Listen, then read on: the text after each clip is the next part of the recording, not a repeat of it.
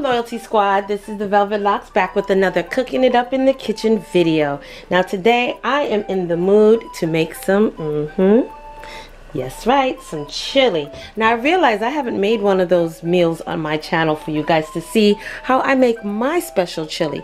Alright, and this is something that I like to do in the winter time especially because I consider that comfort food. Alright, so let's get with the ingredients that you're going to need to make this wonderful chili. Alright, now being that I'm cooking for a big family, this is a 3.5 pound pack of ground beef. I'm also going to use one big white onion.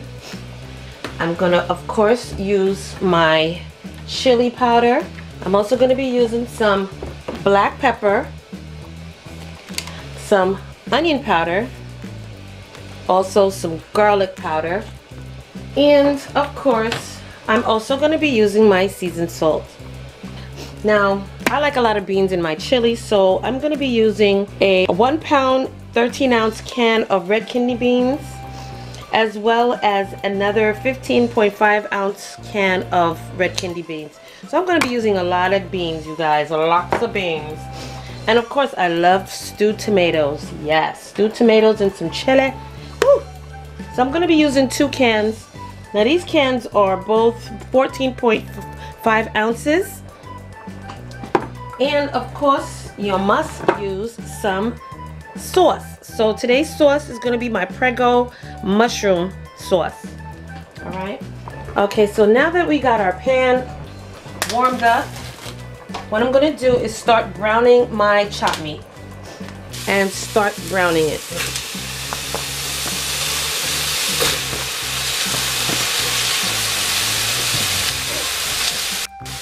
Now I forgot to mention that along with my chili, I will be making some brown rice. So I'm putting some oil in my rice, as well as some salt, just for taste. So you just stir that up until it's brown.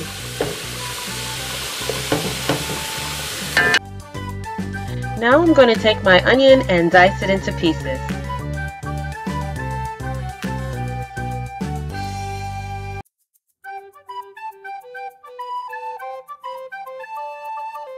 Next, I'm just going to continue to brown my ground beef.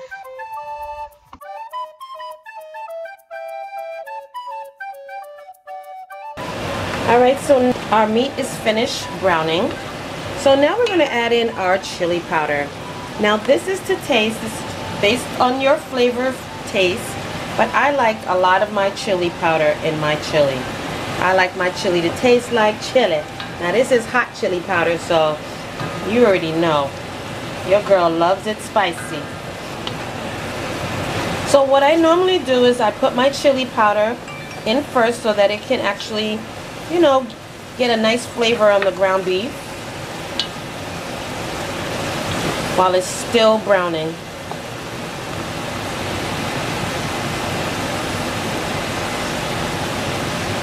Now I also like to add in some regular garlic, so I'm going to be putting some of that in as well.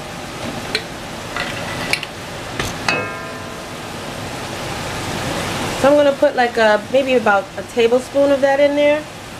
Matter of fact, make it 2. And now I'm just going to put in the rest of my other dry seasonings. My black pepper. Okay. And this is all to taste. My seasoned salt.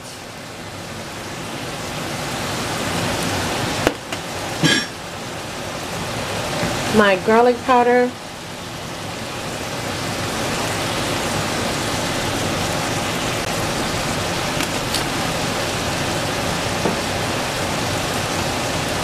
And my onion powder.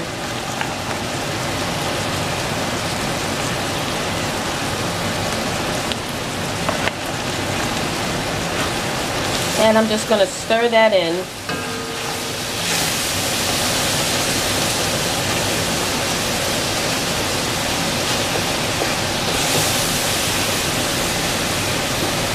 Next, I like to add in my chopped onions.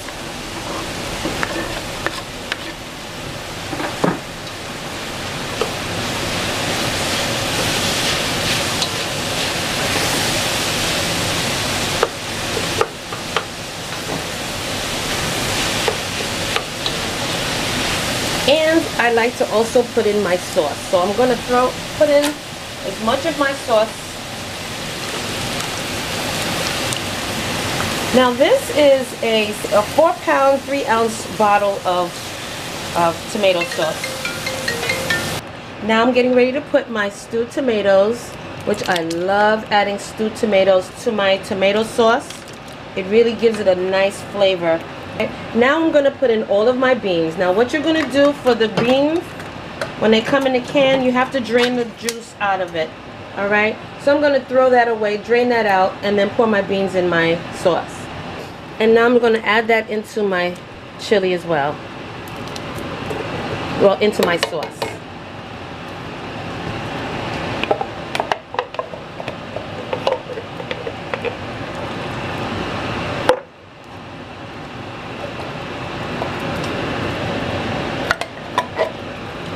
Now see, it looked like a lot of beans, but it seems like I may have to throw in one more can of beans because I like my chili nice and beany.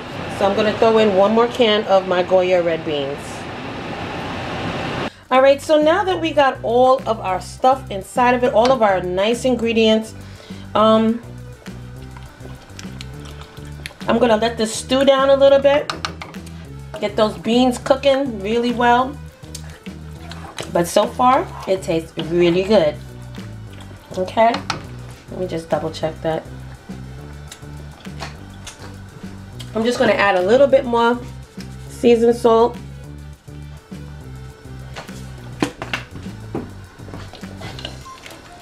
And then I'm going to let this cook down and simmer down until it's officially cooked. Alright you guys, so this is definitely on its way. It's almost cooked. It just needs a little bit more simmering down. But this is my specialty chili. I love it. Alright, so I'm just going to let it cook down some more before I show you the finishing results. Alright you guys, there is the finishing product of my chili and brown rice. Alright, and I also made some Caribbean carrot juice. So if you want to know how to make our authentic Jamaican carrot juice as a side beverage, stay tuned for that video. I got it coming for you guys.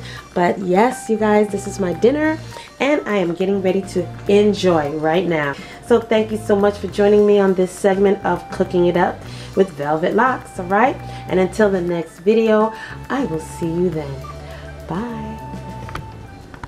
Hey fam, where you going? You didn't subscribe yet. Well, listen, first of all, before you go, don't forget, hit that subscribe button. And don't forget also to turn on that notification bell. So this way you will not miss another one of my videos. Okay? Make sure that you hit that subscribe button, click it, and then hit that little bell and make sure that it's lit. You will miss out on so much if you don't hit that subscribe button. And also, hit that bell next to it.